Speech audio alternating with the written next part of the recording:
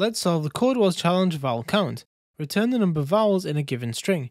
We will consider A, E, I, or U as vowels for this kata, but not Y. The input string will only consist of lowercase letters and no spaces. So select your language of choice. I'm going to use C#, and I'm going to press train. There we go.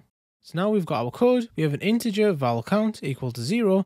We're going to place our code here, and then we're going to return back vowel count. So let's maximize this and let's get started. So if you assume our string has the value of ABBA, let's see how this is going to work. So we want to loop through all of these characters one by one and check if they're equal to A, E, I, O, and U. So let's get started. We can have a for int I equal to 0. I is less than the string dot length. This will give us every single position inside our string variable. And then we can say I++ right at the end.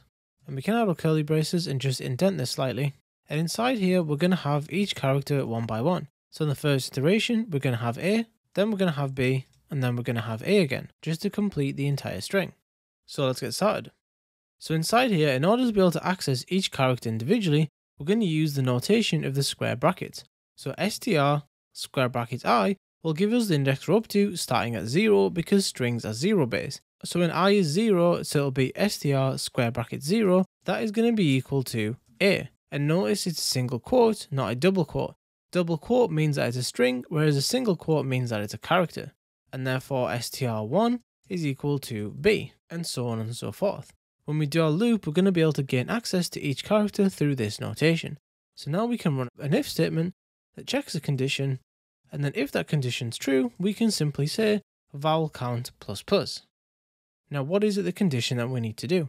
So we need to check this string value for either A, E, I, O, and U. So let's put it in str I dot equals, and then let's just put in A. So this will check if the value that comes in is equal to A, and if it is, this will return back true and it will increment vowel count. But of course, we don't need to just check for A, we need to check for E, I, O, U as well. So let's chain them inside this if statement.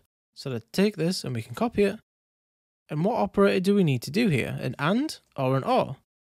Now it's only ever going to be equal to one character at one given point. One character cannot be equal to the same thing. If this is A, then this can only ever be A, and it can't be also equal to E. So we shouldn't use AND in this case because it's not multiple conditions that are going to be correct, it's just one condition inside this chain. So let's remove the ANDs and put a paste. So now we have if it's equal to A, or it's equal to A. So now let's change this A to an E, and then let's continue like this, and then we have E, and then we have I, and we can move this down into the next line, and then we can have O, and then finally we can have U. Perfect. So now if it matches A, or E, or I, or O, or U, then it will return back true for this if statement condition, and then we'll increment the vowel count. So let's actually zoom out and have a little run of that just as it is. So let's have a look at the test down here. We have kata get vowel count, which will be calling our function, and because it's a static, you can reference it using the class followed by dot vowel count, which has got it right here. And then we have our parameters, which is just one string, and that should return us back with 5. And our vowels here, the A here, another A here, and another A, and another A, and another A. So in this case, there is simply only 5 A's inside the string and none of the other vowels. So let's hit test. Perfect, so we passed all of the test. Now that we've figured out one method to be able to do it, let's have a look and see if we can store all of these values inside an array and then work it out that way. So let's maximize it again, and inside here, we can actually have a character array of our vowels. And we can say vowels is equal to a new character array, and then we can immediately initialize the array. So we can say A, E, I, O, and finally U. So now our character array has indeed 5 positions. We don't need to type 5 in here because the compiler can count how many options you have in here, and it'll type in the parameters for you, and in this case it'll be the length. It's up to you if you want to type it in, but the compiler will be able to calculate it for you so you don't have to do that additional step. So now with all the vowels, every time we go through one of the characters, instead of chaining the if statement like this, we're actually going to use another for loop inside here. So let's comment this section out and let's have a look and see how it's done. So this outer loop will go around all of the characters inside our string, and then once we've reached string 0, A for example, we need to check that A for each one of these positions. And in order to do that, we need a little for loop. So we can say for each vowel in vowels, and then we can open the condition and we can say if the vowel, which are this local variable here, and we're using var, but this actually expands to a character because the character is what it's going to be in our array. We have an array of characters, so each one will be a simple character. So if the vowel we're up to, and it's going to be A, E, I, or U, if any one of these is equal to the character we're up to inside the for loop, then we'll increment vowel count. So we can say dot equals, and that's going to be equals to the string I.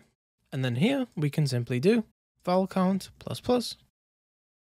So just to have a little quick recap, we make a character array called vowels and we initialize it to A, E, I, or U. And then as we're looping around all of the characters inside the string, we're actually going to be looping around the character array as well.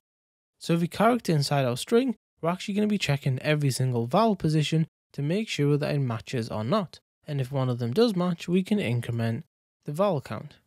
So let's zoom out and give that a try. With the previous code commented out, let's run test. And as you can see, this also passes and it works just fine. This is a nicer option because in the future, if vowels were to increase, or maybe the pattern that you're matching is actually going to include and be bigger in the future, you can just chain them using commas, and then you can have other characters inside here. And it's very easy to do that because as you see, if this were to be true, then you could actually just keep this code exactly the same because it's a for each. Now the problem with this approach is it's going to get quite long-winded, and as you can see, it won't even fit on one line. We're going to need 2 lines for it.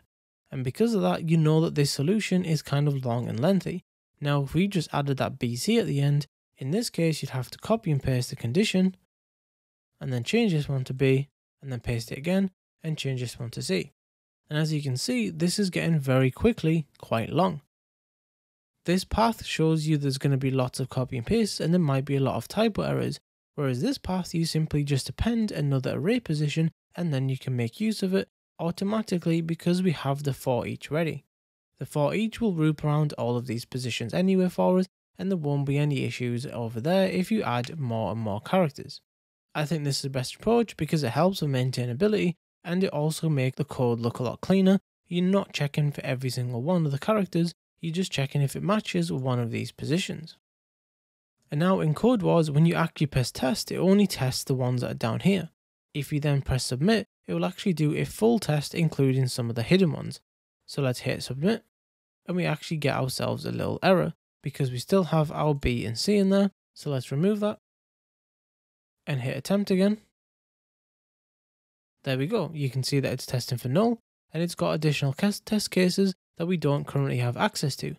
But what we can do just to kind of have a look at this is using the system library, we can actually use a console.writeLine and we can try and print the string out and see what happens when we press attempt.